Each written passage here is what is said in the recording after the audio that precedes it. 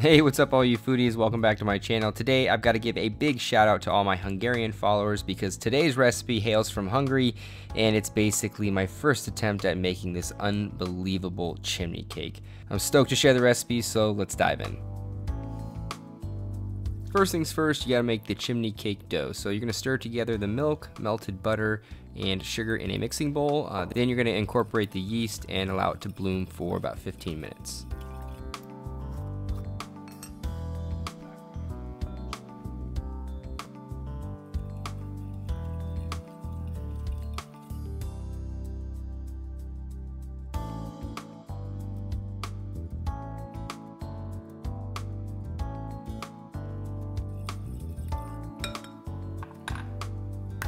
Once the yeast is active and bubbly, stir in the egg and then you're going to add in the all-purpose flour and mix that in for a few minutes until it becomes a solid mass of dough.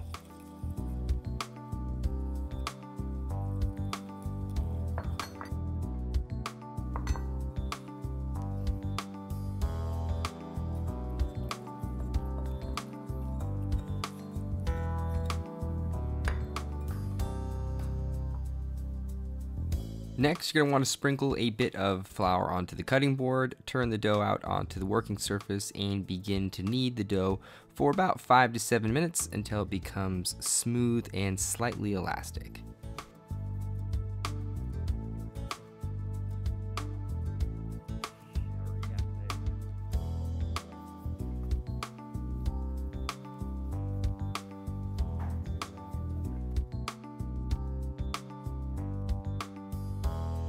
When the dough is finished, you're going to lightly coat it with a little bit of vegetable oil, which I seem to be in need of. Anyways, cover it with plastic and allow it to double in volume. But after it has proofed, you are going to basically just punch it down and roll it out into a giant rectangle that's a little less than 1/4 of an inch thickness.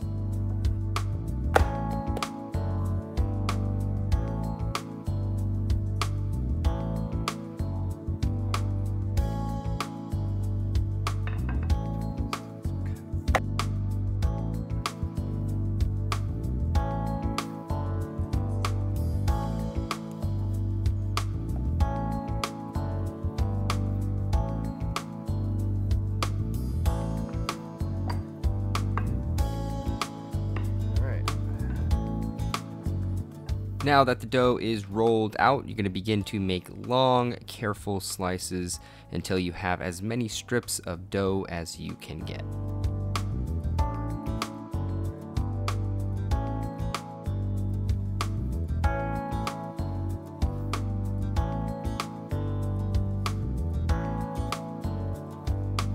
Alright, so now comes the fun part. You're going to take all those slices of dough that were just cut and begin to roll them around a rolling pin that's wrapped at least 4 to 5 times in aluminum foil. Now traditionally this is supposed to be roasted over a spit or on a spit, but that's maybe for another time. So anyways, you're going to keep rolling the strips around the pin until it's completely covered from edge to edge.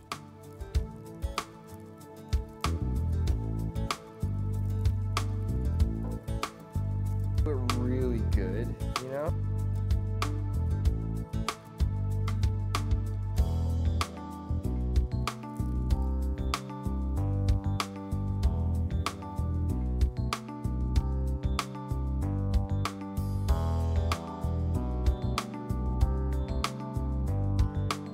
After the layering is complete, you're going to give the dough one last gentle roll on the cutting board to sort of sink all the strips together.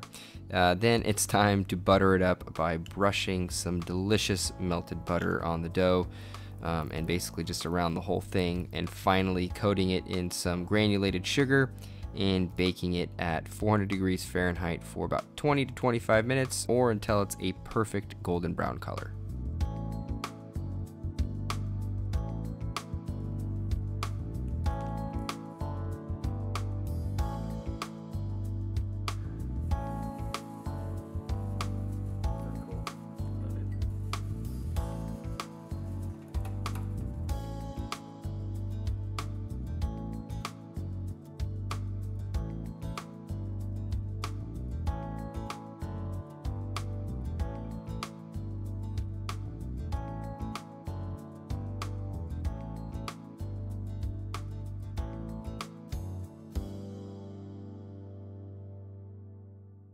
Alright, so now comes the sort of don't burn your fingers, but you're almost there fun part. So once the chimney cake is all baked up and beautiful, remove it from the oven, loosen up any edges that may be stuck to the foil, and simply and carefully just slide it right off. Just like I said, be careful of your fingers.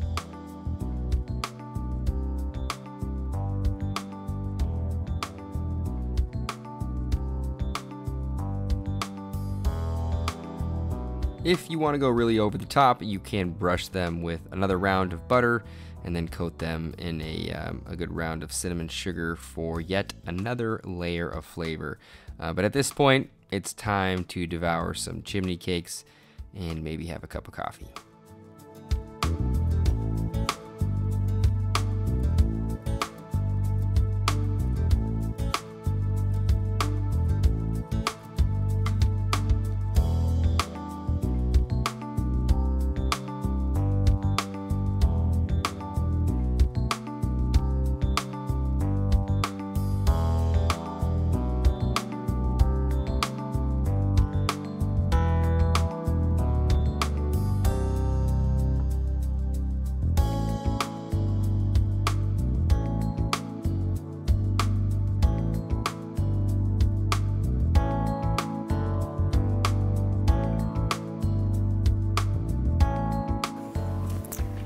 All right, what else, guys? Okay, so the chimney cake recipe is done. Believe it or not, as you can tell, a little change in the facial hair, a little change in my hair, because I actually had to recreate this recipe to do this outro.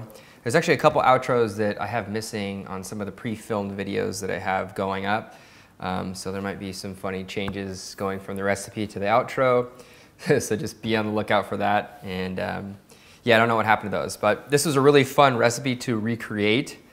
I think I did a little bit more kneading on the dough, which made a really cool kind of tender, fluffy bread inside. It's the same exact recipe, I just kneaded it for a little bit longer. Just kind of like pulls apart. I mean, that's the whole idea of this recipe, is it's supposed to kind of unravel and have a cool reveal, especially if you have it filled with something. Let me test it out.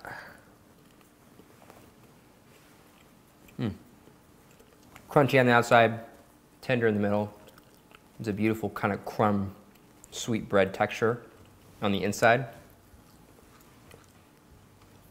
And this is like the coolest part about this, is you can just kind of unravel these. Especially when they're fresh out of the oven. This has been sitting here for like a few minutes. When they're really fresh out of the oven or off the spit, which is traditionally how you make them, they're super tender. Warm and kind of just fall apart.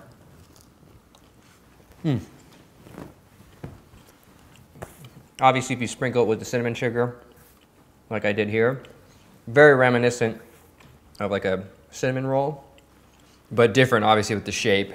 And what you could do with this is kind of the draw to this recipe. You could fill it with certain things, you know, you could put it on ice cream. Actually, believe it or not, I just finished filming a recipe where I utilized some leftover guava from another recipe, made a little frozen yogurt, actually made a cone out of this and piped the frozen yogurt inside. So be on the lookout for that recipe. Very, very cool application for the chimney cake. But as you can tell, lots of fun different ways to approach this and to utilize this dough or this idea, and even just the technique of wrapping dough around a cylinder and baking it. Just kind of expands the horizons, the mental capabilities of what you feel like you can do with different recipes that maybe you've been staring at for quite some time in your life. So this hails from Romania, the traditional recipe. It's a spit type of cake, similar to Baumkuchen or Baumkuchen, that layered cake that I've made on my channel a few times. And you're supposed to roast this over open fire. This kind of peels off, and you get to enjoy it with, you know, chocolate or Nutella, different types of dips, and like I said, you can fill it with stuff too. Very cool recipe. I really hope you guys enjoyed this recipe. I had a lot of fun remaking it and recreating it again and doing it the first time. You guys will have a blast. It's definitely very simple. It's just, you know, the wrapping, I feel like maybe is the hardest part, just getting the wrapping motion down. but the dough is super easy to make, and the ingredients are pretty much, other than maybe yeast, are things that you would typically have in your home. So make sure you try this out. Tell me how you did in the comments below, or send me pictures or videos on my other social platforms, which are in the description if you guys want to check that out. If you guys did enjoy this recipe, make sure you give this video a big old like. Subscribe to my channel if you guys like what I'm doing here as a whole. Comment down below for future video requests, things you want to see on my channel. Make sure you check the description box for equipment links, ingredients to the recipe, and other info revolving around my channel. And I will see you guys next time with another recipe. Later, guys.